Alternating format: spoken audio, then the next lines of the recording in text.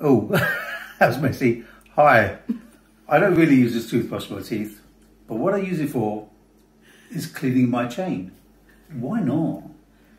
Because in the winter, your chain gets really messy, and the way to keep on top of it, or one way to keep on top of it, and how I've always kept on top of my chain, is to have two chains.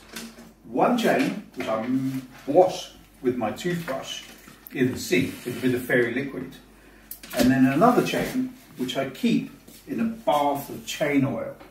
So basically, when I get back for a ride, I get the chain off the bike, wash it in the sink with the toothbrush, and then dry it on a radiator in a cloth so it gets all nice and dry.